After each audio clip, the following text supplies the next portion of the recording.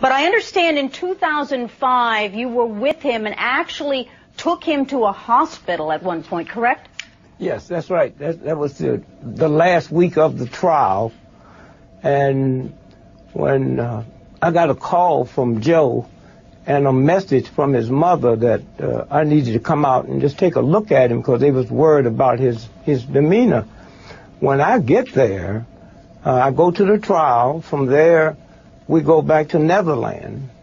And he asked me to come upstairs, and then he grabbed me and started crying and said, "Please don't leave me. They're trying to kill me." And I said, "When's the last time you ate?" He said, "No, they'll poison me." I said, "Well, when's the last time you drank water?" And so one thing led to another. So I have a friend of mine that has this huge machine in L.A., Global Cardia Care.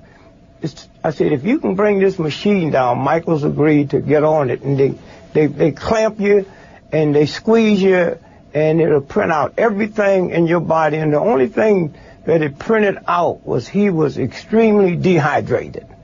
Nothing wrong with his heart, nothing wrong with his lungs. And so the next day after we left court, I said, "I need to take you to a hospital." He said, "No, they'll kill me." And I said, "Well, let's do this.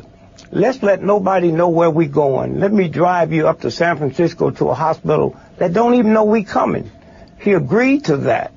And then I said, "Look, 20 miles away from here, let's go to one of these hospitals." And we went to a hospital, and they examined him, and at 5:30, or a little bit before 6, they started intravenously putting liquid in him.